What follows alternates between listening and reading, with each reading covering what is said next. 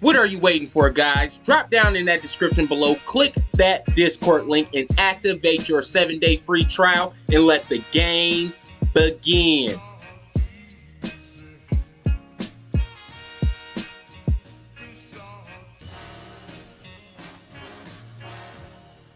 And before we get started here with today's video, if you're wondering what trading platform I am using, it is called MULN. Remember, using my link in the description below will now grant you the perks that you see here on the screen. Also, guys, MULN does allow trading during the complete pre- and after-market hours, which is a huge tool for us retail investors due to the fact that the pre- and after-market hours sometimes offer the best buying and selling opportunities. So here on MULN and using my link in the description below, you get a lot to gain and nothing to lose. So with no further ado, let's dive right in. And don't forget to smash that like button on your way in. RIGL gets major nod. Meanwhile, MULN finally inks that ELMS deal, but why is it so important? Also, guys, RMED upcoming merger. It looks great for that acquisition that it is targeting. So with no further ado, let's dive right in. What we came to talk about here first, guys, is RIGL. And as you guys know, yesterday's aftermarket hours trading did halt for RIGL due to the pending news, and when it came out, it was very, very great. And that was the FDA nod for the RIGL to treat acute myeloid leukemia,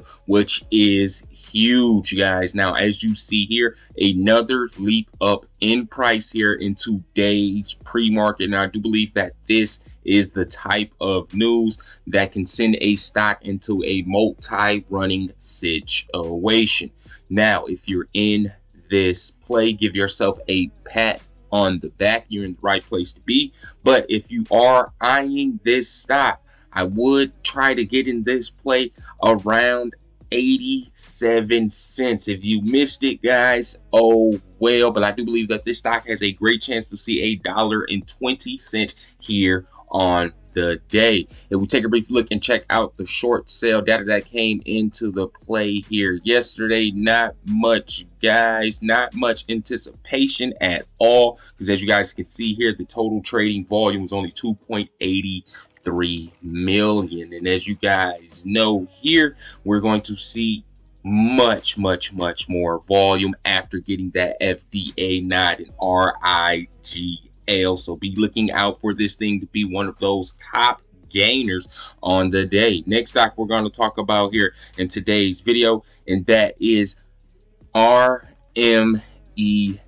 Catheter Precisions, which is planning to have a merger with RMED by the end of Q1 2023, said at least 800 procedures used Vivo Imaging in America, which is its leading catheter imaging product, guys. And this is a major merging acquisition here for RMED, guys. And if we take a brief look and check out the day chart on this thing, as you guys know, we are sitting above the upper echelon on this upper canal area here on the Bollinger indicator. But what I want you guys to take a brief look at here is, guys, is yesterday's short sale analysis. Heavy total short volume. As you guys see here, 2.35 million shares were sold short here yesterday. And if we take a brief look and check out today's price action so far, seeing this huge run up here in yesterday's aftermarket hours, may have been shorts being forced covered or just hopping out before this merger hop goes down, guys. I do believe that this thing is going to start heating up here pretty soon. As you guys know, volume was extremely high off of that news, and especially in comparison to what we were seeing here in the past. As you guys see here on Wednesday, only 862,000, here 149,000 here on Tuesday, but Thursday a big volume trading day, and prepare to see even more volume here on today's trading for sure. Now, MULN stock, guys, for all you MULNaires out there. Yesterday, MULN completed the deal for ELMS in the assets that came with it.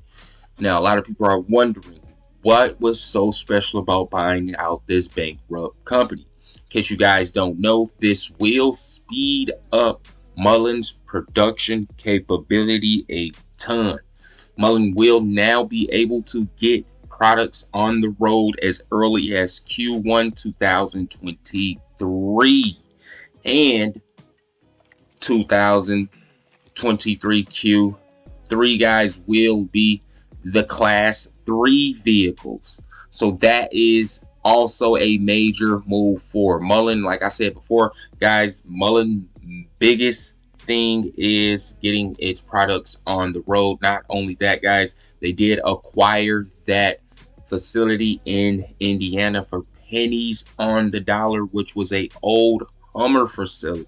And like I said before, guys, things are starting to shape up for a possible partnership with General Motors. A lot of people were thinking that partnership may have been Amazon, guys. What if that Fortune 500 company is General Motors? And the reason why I say General Motors, guys, is because that deal that they did with Rivian and Ford is shaping up just like General Motors and MULN, going after 2 former executives of General Motors, also hiring one of those former executives from Tesla as well. MULN is trying to capture as much market share in the EV industry as possible, guys. But 2023 is going to be a very, very hot year for MULN stock. We do have that reverse stock split ahead of us, guys, with the vote coming this month. I know a lot of people are saying do not vote yes, but if you ask me, guys, MULN really needs this reverse stock split. No matter what we vote, they're going to pull it off either way. So with that being said, guys, if you agree with anything I said in this video, can you please leave a thumbs up on it? Also, if you're new to the channel, consider hitting that subscribe button and make sure you have all post notifications set to all so you will be alerted each and every time I create one of these videos. And may the gains be with you.